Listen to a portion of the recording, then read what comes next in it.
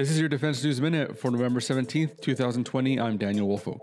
The United States successfully shot down an intercontinental ballistic missile in a test last night near Hawaii.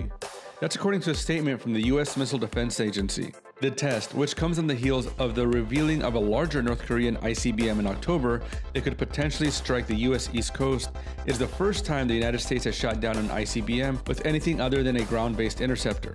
This was the sixth test of the standard missile SM-3 Block IIA from a Navy ship, and the first time the Navy has shot down an ICBM. It proves an added layer to the United States missile defense strategy. Tom Carrico of the Center for Strategic and International Studies told Defense News the Naval Aegis System test is a big step even if a smaller missile was used. Standard missiles are not going to replace missiles of significantly larger diameter anytime soon, but by creating flexibility, this capability buys time and creates a bridge toward a future next-generation capability. For more, visit defensenews.com.